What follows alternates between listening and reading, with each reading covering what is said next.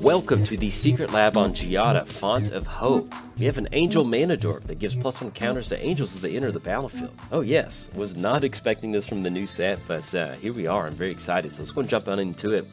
We have Giada, Font of Hope, so we have 1 colorless, 1 white mana, flying and vigilance. Then each other angel you control enters the battlefield with an additional +1 counter on it for each angel you already control.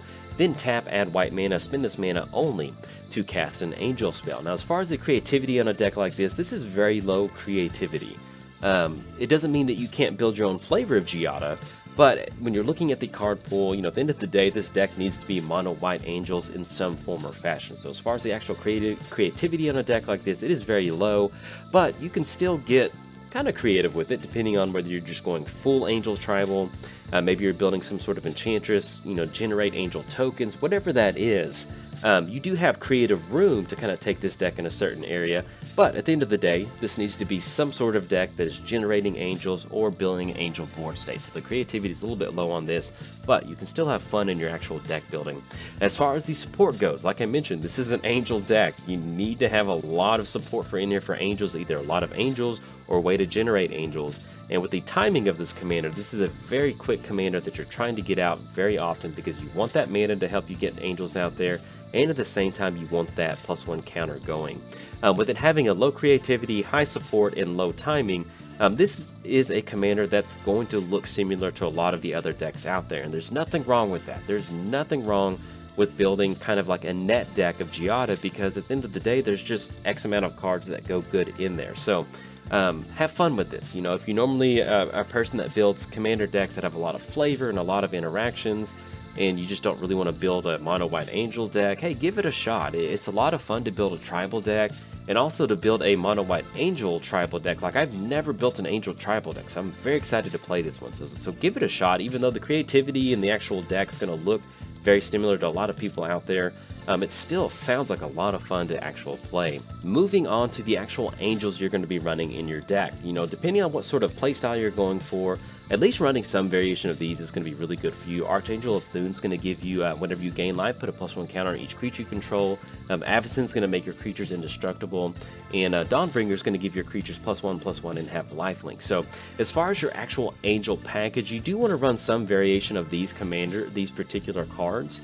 One of the main reasons is you want to be able to buff your board state in addition to those +1 counters. So whether you're giving them +1 counters from life gain, whether you're making them indestructible, or you're simply just giving them lifelink, whatever that is, you want to have some amount of angels in there that do care about kind of buffing up your board state or giving you that extra value as you invest into your angels.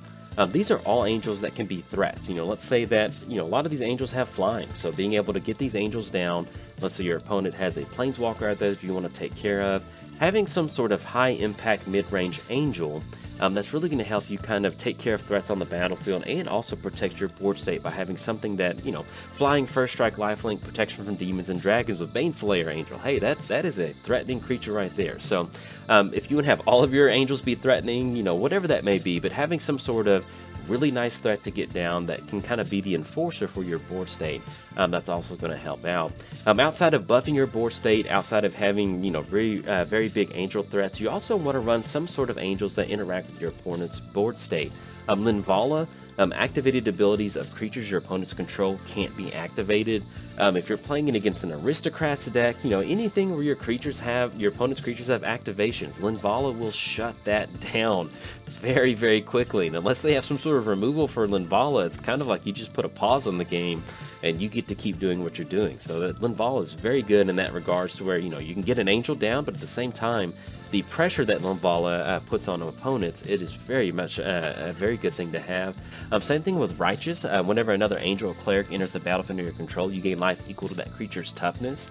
If you can get Righteous down and get that life gain going, you can slowly work towards that +2/+2 board state, that board buff. But at the same time, that's going to be a lot of life gain where you're getting toughness, especially in a deck where you're trying to get angels down. And then also with Herald of War, whenever it attacks, put a +1 counter on it, then angels and human spells you cast cost 1 less to cast for Herald of War.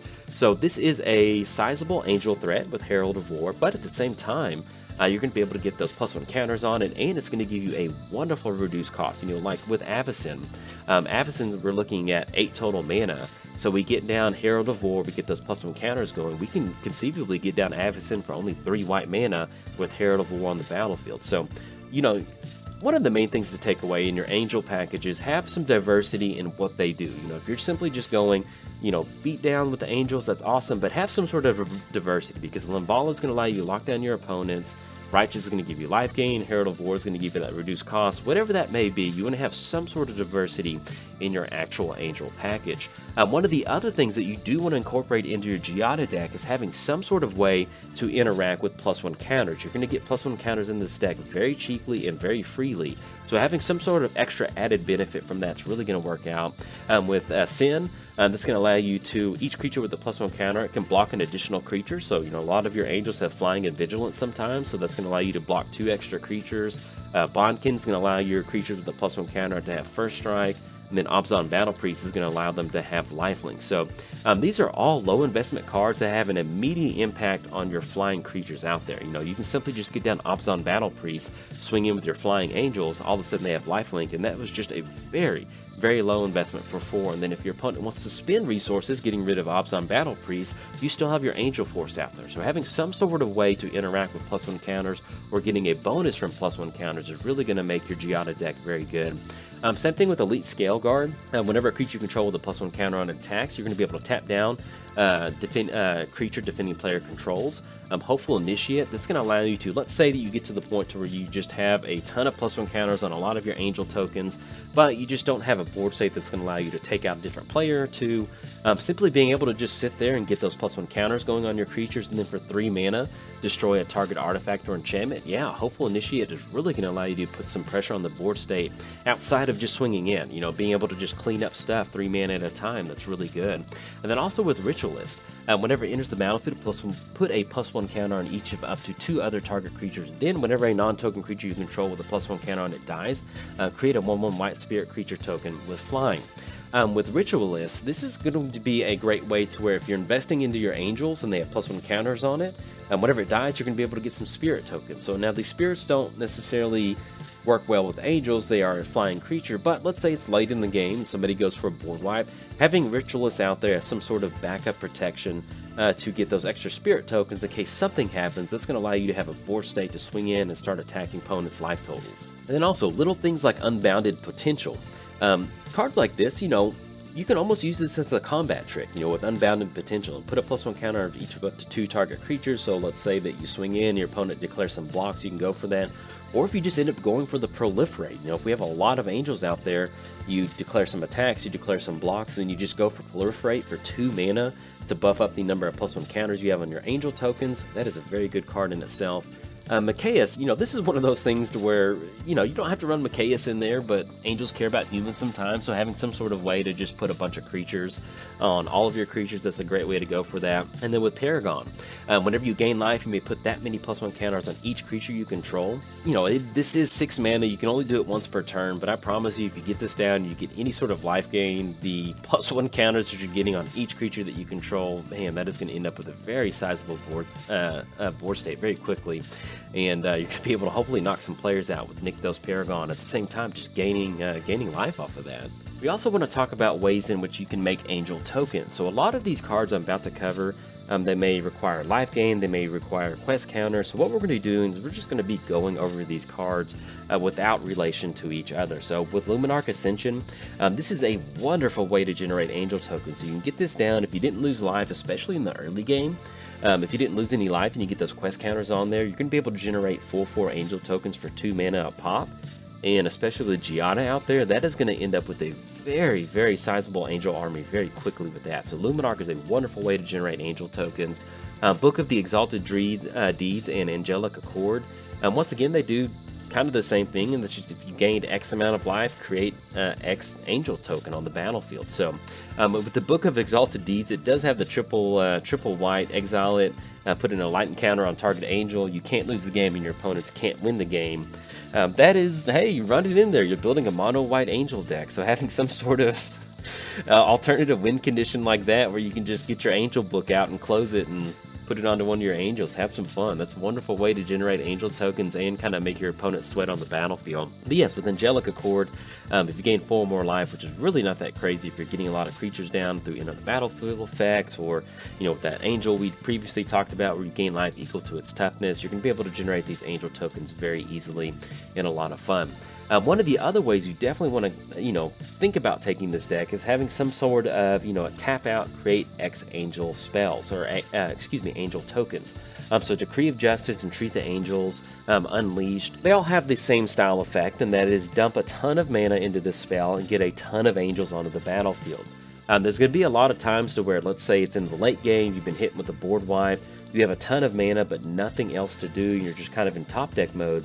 Running into Decree of Justice, and especially running into Entreat the Angels off the top part of your library, having a way to instantly create a ton of angels is going to allow you to bounce back from a board wipe and hopefully close the game out. And outside of the actual token generation, through life gain, through tapping out, adding a bunch of stuff, you also have cards like Divine Visitation. So if one or more creature tokens will be created under your control, create that many 4/4 white angel creature tokens. You are building an angel deck, and so with Divine Visitation, at the very least, there's ways that you can get some 2/2, some 3/3 angels out there. If you have Divine Visitation out there, that's at least going to filter those tokens into 4/4s with Flying and Vigilance. So that's a good thing to run in your deck. It just kind of depends on how heavy you are going into the angel token. Brand new Elspeth. That's going to be ways that if you can get to that ultimate pretty quick, because you go for that +1, get those counters going on your angels, and if you get to that -7, create 5/3 white angel creature tokens. It's really not that hard to get to 7 loyalty with Elspeth, so being able to just kind of generate a quick little angel army.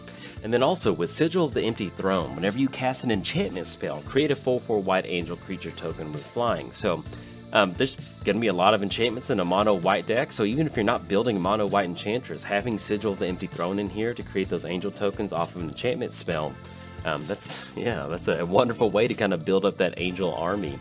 Like I did mention, there's a lot of life gain in angel style decks. You get some sort of benefit, so running some sort of life gain package in here wouldn't hurt. Soul Warden and Lunarch Veteran, these are just great generic enter the battlefield life gain effects. Even if you don't have a life gain setup angel deck, or dedicated to I need to have life gain happen, simply just having these creatures in here to kind of pad your life total as the game goes on. These are great things to have. And also with Bishop of Wings, whenever an angel enters the battlefield under your control, which we are building an angel deck, you gain 4 life. And also you have the added protection, whenever an angel you control dies, create a 1/1 white spirit creature token with flying. No matter what sort of angel deck you're building, having Bishop of Wings in there, it is going to be a very, very important card, because that life gain really matters, and having that board investment protection with getting those spirit tokens, that is a great way for you to bounce back and still maintain some sort of threat against your opponents on the battlefield. Now, some of the kind of generic good stuff in an angel deck that you're building, having some sort of reduced cost is going to matter. We have Aspirant and we have a Herald's Horn. These are very generic. It's just angel spells you cast cost 2 less to cast, and then with Herald's Horn they cost 1 less, and like we've discussed with Herald of War, as you get more +1 counters on it, that's going to give you that good reduced cost. So you do have a lot of angels that are high impact at the 4, 5, 6, 7 mana range. So having some sort of reducer is very important in a deck like this. When you're playing goblins, it's nice to have the reducer, but you don't really need that reducer sometimes if you're playing elves or goblins. But with angels, you are going to be paying a pretty good iron price for each angel that you're getting out there, and especially, as you get into the 4, 5, 6 converted mana costs. So having some sort of way to get that reduced cost, it's definitely going to help you get those angel tokens on the get those angel creatures onto the battlefield very quickly. The other thing that you can do in a deck like this is run some sort of changeling package. With Birthing and Maskwood Nexus, having some sort of way to just 3 or 4 mana, just put an angel token onto the battlefield, get the +1 counters going. Let's say you have a lot of angels out there, you go for Maskwood Nexus, create that Shapeshifter token, which is an angel. You're going to get the benefit all those +1 counters, even though these Shapeshifter tokens may not have flying. Simply being able to get down a 2/2 that turns into like a 6/6 or a 7/7 or whatever, just for 3 mana. That is very good in itself. And also cards like a regular cohort. It has Changeling, which is going to make it an angel, and then when it enters the battlefield, you're going to get a 2/2 shapeshifter creature with Changeling. So basically, for 4 mana, you're going to end up with, you know, let's say we have 4 angels on the battlefield, we get a 6/6 with a regular cohort, then that token that tags along, that's going to be a 7/7. So for simply 4 mana, you can end up with these very sizable creatures. Now, they won't have flying, but if you have some sort of way to kind of give your board state flying, or, you know, at the end of the day, just turning a 7/7 sideways is kind of hard for people to deal with sometimes. Outside of the ways to, you know, outside of the angels that we're running, the ways to generate angels, you also want to run some sort of equipment package. You have creatures that have flying, so it's going to be easy for you to connect and get some sort of extra value. A Valkyrie Sword enters the battlefield, you can pay 5 mana, create an extra Angel Warrior creature token with flying and attach it to it, or simply just use it as a generic sword. But having that ability to, you know, ripping into the late game, being able to get this down for 6 mana, end up with an angel, and get that extra bonus, very nice. Moonsilver Spear, that's going to allow you to create the angel tokens whenever it attacks, create an angel token. And then with Greatsword, whenever a quick creature attacks the player with the most life or tied for the most life, create a 4/4 white angel token that's flying, that's tapped and attacking that player. So even if you're not going equipment, but you still want to stick on theme with the generating as many angels as possible, being able to get these down and attack and get extra angels that enter the battlefield to get those +1 counters going, oh yeah, that's some good stuff.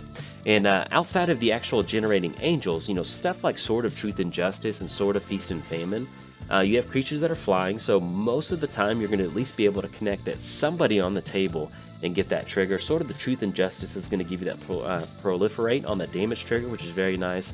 And then Sword of Feast and Famine is going to allow you to, your opponent has to discard a card, but the main thing is you get to untap your lands, which is going to be very important in a deck like this. Parhelion, that is not a piece of equipment, but a lot of your angels are going to have base power toughness 4. This is a heavy mana investment at 8 total mana, but whenever it attacks, create 2 4/4 white angel creature tokens that are tapped and attacking, that are flying, and vigilance that are attacking. If you're building an angel deck, there's no better angel finisher than Parhelion. You know, it is a lot of mana, but man, that sounds like a lot of fun. Being able to crew up an angel token, then have 2 more angels come down onto the battlefield. Yes, toss it in there, have some fun. Even if you play with it for a little bit and cut it, because 8 mana is a lot, but, you know, a lot of these angels do cost a lot, so it's not that crazy to run Parhelion in there. And then also, you know, you don't have to go super heavy into this, but some sort of enter the battlefield style effect that's really going to matter in a deck like this. Cathar's Crusade, that's really going to amplify the +1 counters that we're already working with Giada. And since we do care about creatures entering the battlefield, you know, having some sort of Conjurer's Closet effect or Panharmonicon effect. The Panharmonicon effect is not going to trigger with Giada because Giada is a replacement effect. But you do have creatures that do something that enter the battlefield. If you're running Conjurer's Closet to get extra tokens on creatures, hey, it doesn't hurt to have Panharmonicon in there and maybe have a few extra creatures that have entered the battlefield effects. But at the very least, Cathar's Crusade is going to be a great way for you to have an extra finisher for the deck as you get more creatures down, especially with that Panharmonicon and Cathar's Crusade. Oh yes. Get those +1 counters going. Like I mentioned, one of the things that we can do is kind of run some sort of bounce effect as a combat trick. So exile target creature you control, return to the battlefield under your control. That's going to be an instant way to get a bunch of +1 counters on a creature very quickly.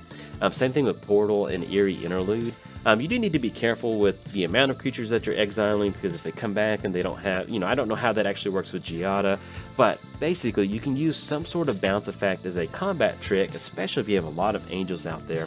And at the same time, at least just running these in here as protection, that would also be good. So let's say you have one of your heavy impact board heavy angels on the battlefield, somebody goes for some spot removal, go for Cloud Shift on it. You're going to be able to get +1 counters on it and at the same time protect it from that spot removal. Now, we've talked about having a lot of angels in here, ways to generate angels.